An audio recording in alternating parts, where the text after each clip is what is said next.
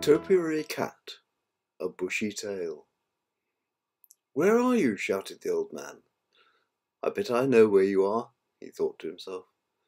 Stooping down by the tall yew hedge, he saw the young lad crouching under the branches with a grey cat at his side. "Hi there, you two. Still hiding away from the world, I see.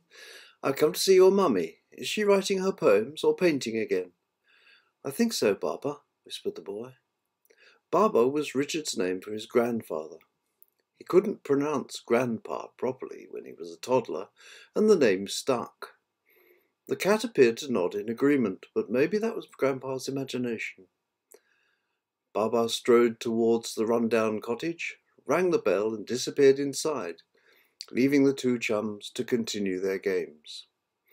The boy had made a small pyramid of sticks and was pretending to be Davy Crockett, a hero of his that he'd seen at the cinema. He imagined himself to be the king of the wild frontier, seated round a campfire with Tolly, his loyal companion. The fact that this sidekick was actually a cat didn't bother him at all. In fact, Tolly was an ideal playmate for a young fellow such as Richard. This Russian blue cat was wiser than any other cat they knew, and seemed to understand this very shy lad's need for company. When Richard was only a few years old, his mother had bought the cat as a companion for her son. Her husband had left them, having decided married life with a young child was not for him. Grandpa worked as a head gardener in the big house up the road. His daughter Katie was artistic and forgetful, so Baba would often call in to see if she was looking after herself and her boy.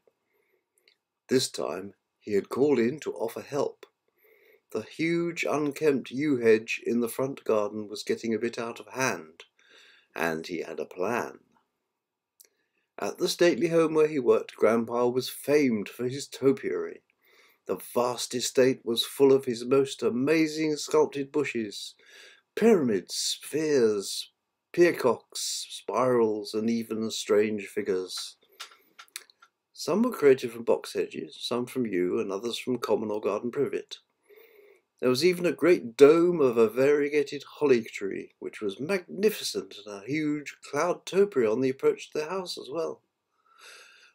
Baba had noted the bond between the quiet boy and Tolly. Something special was going on, and Baba sensed this. He resolved to create something to honour this strangely touching friendship, and Tolly was the perfect subject. However, he wanted this topiary to be just for Richard, and luckily the yew hedge behind the low brick wall in the front garden was the perfect starting point.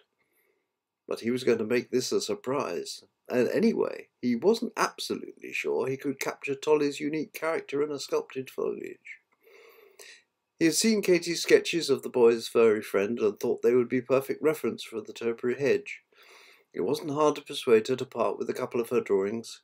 He just said he loved them and would like a couple to frame for the sitting room of the lodge where he lived nearby.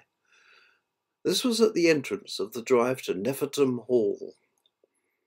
So he simply told Richard's mother that he was just going to trim that hedge for you. It's looking a bit untidy.